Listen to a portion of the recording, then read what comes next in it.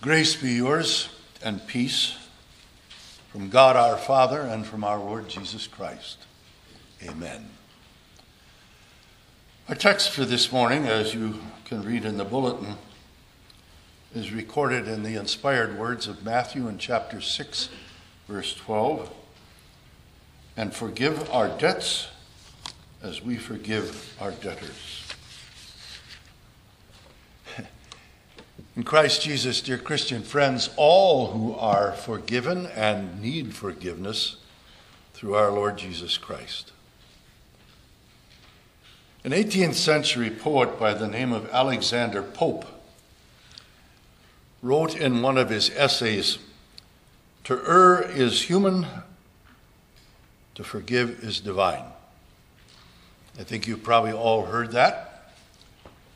I am not sure how many all of you would agree to all of it, but it was a very truthful and thought-provoking comment.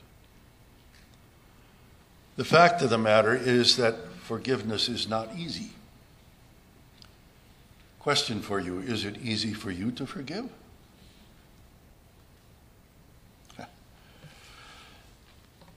We celebrate communion here twice a month. It's our Savior's. And I have noticed that when we do that, almost everybody in the congregation comes up and goes to the Lord's Supper. Why? Why do you come? Why do you come regularly? I maybe told you this before, I'm not sure, but in the first parish that I served up in Bondwell, Wisconsin, after being there for a couple months, I noticed that most of the people came to communion every other month. We had communion once a month. And after a couple of months, I asked the members of the church council, why is that? Why do people only come every other month? And they said, we don't know. And then toward the end of the meeting, all of a sudden, one of the guys looked up and he said, "Pastor, I got the answer to your question." I said, "What is it?" He said, "Well, when we were young, we not only had English services, but we had German services." And he said what that meant was that when we had communion, one month it would be English, the next month it would be German, and since most of us young people didn't know German, we wouldn't go. And he said we just got used to the matter of going every other month. Why do you come to Lord's Supper regularly? Does your wife remind you, hey, it's time we go to communion? Is that what motivates you to do that? You know, every Sunday we have the confession of sins, as we did this morning. Merciful Father in heaven, I am altogether sinful from birth. When we have baptism services, you all always hear the words that we are born sinful. The words are, we are conceived and born in sin. And the psalmist says, I was conceived in sin, I was born in sin, and in sin did my mother conceive me. And he wasn't talking about the act of conception, he was talking about the product. What comes out of the womb is sinful. Because as Jesus told Nicodemus, that which is born of flesh is flesh. The natural outcome of that inborn, ingrained sin in our being is the sins that we commit every day of our lives. The sins that cause us trouble and grief and even sorrow. St. Paul, in Romans chapter 1, verse 19, spoke for all of us when he said, I do not do the good that I want to do, but the evil that I do not want to do, I do. You find yourself doing that? You want to do something which is good, and for some reason or another, you just don't do it. Whereas things that you know you shouldn't do, you don't really want to do, you do them. And sometimes you do them again and again and again. The fact of the matter is we are sinners. We are sinners. That for a Christian who knows and understands and believes God's word is a real problem. For many of the people in this world, when they are told they are sinners, their answer is, so what? What difference does that make? But for a Christian, it makes a great deal of difference. Because Christians who know God's word, who hear it, who study it, realize that without the forgiveness of sins, the problem is that God is holy. God has nothing to do with sin. In fact, the scripture says he hates sin. And what that means is that as sinners, how are we going to stand before God? How is that possible? What the Lord says in his word is, you be holy because I, the Lord your God, am holy. For a Christian who knows God's word, who hears God's word, who studies God's word, the realization is that there is only one way that we are going to be able to stand before God. And that is through forgiveness. A Christian knows that he or she is a sinner. A Christian knows that they need forgiveness. And the wonderful thing is that forgiveness is there. It's there because God wants to forgive us.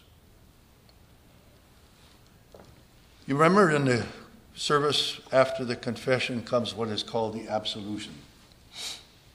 I, as a called, ordained minister of Christ, because I am a called and ordained minister of Christ, announce the grace of God unto you all. And by the stead and by the command of my Lord Jesus Christ, I forgive you all your sins. In the name of the Father, and of the Son, and of the Holy Ghost. That forgiveness is pronounced because it is there. It is there because Jesus died on the cross. His death paid for our sins. In 1 John it says the blood of Christ cleanses us from all sins.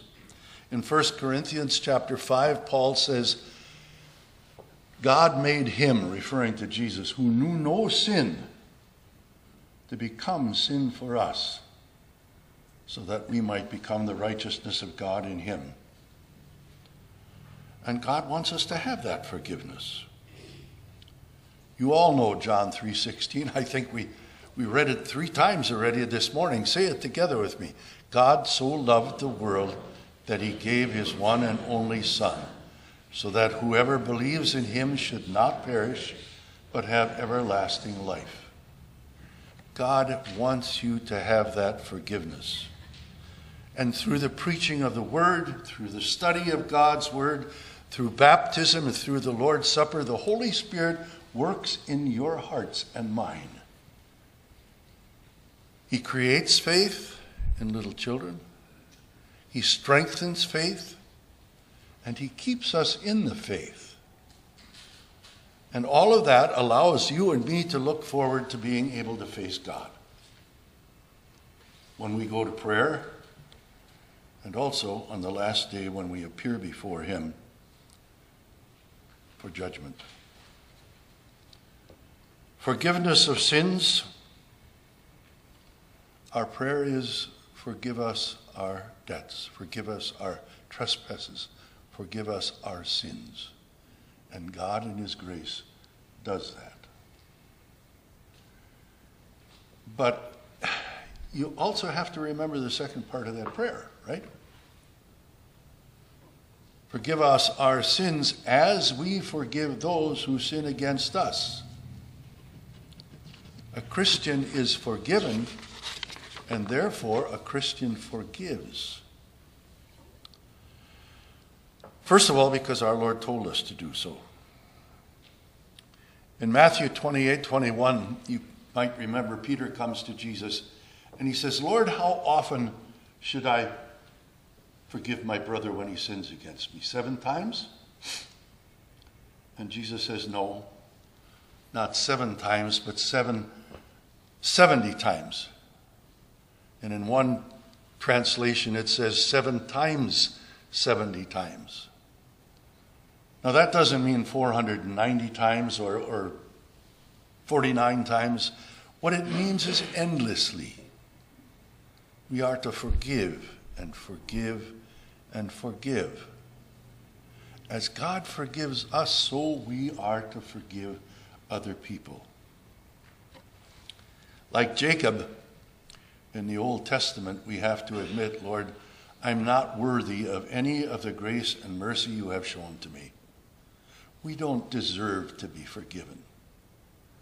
And yet God forgives us.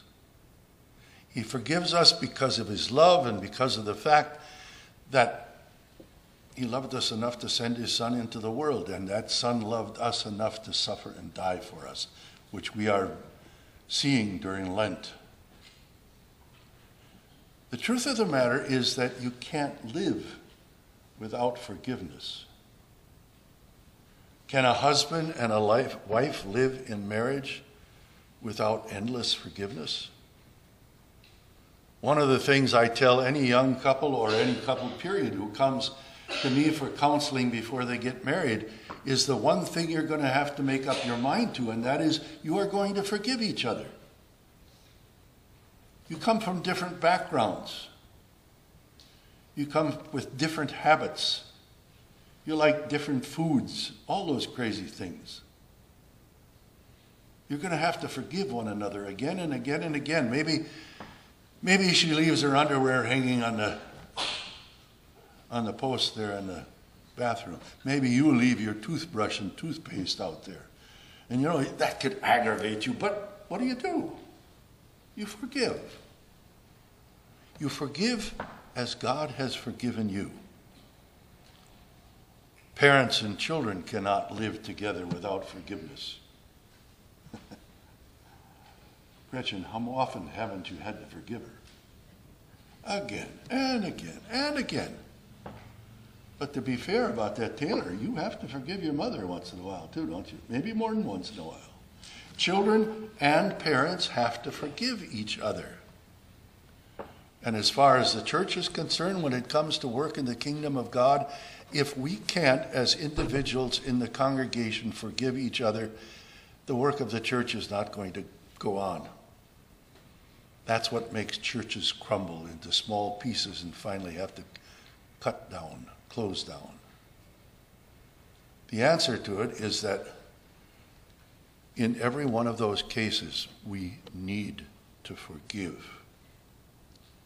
And if you can't forgive, it is a sure sign that you have not accepted God's forgiveness.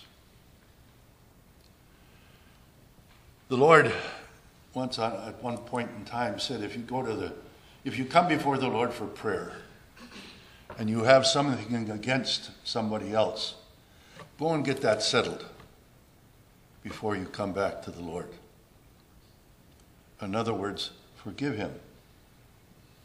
And then he adds to that, if you cannot do that, neither can the Lord forgive you. That's not a condition. God doesn't put conditions on his forgiveness. It's simply a fact. If you cannot forgive other people, what it means is you are not accepting God's forgiveness for you. Think about all of the things you do that God has to forgive. Every day, day after day after day. In spite of the fact that you know that your Lord Jesus Christ went to the cross for those sins, we still sin and we still need forgiveness. And if we can't forgive someone else,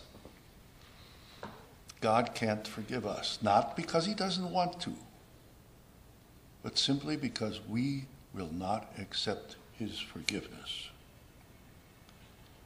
Christians forgive. Christians know they are forgiven.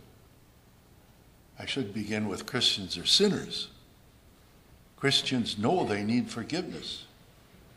And thank God, Christians know that God forgives. May God give us such lives of forgiveness. Amen.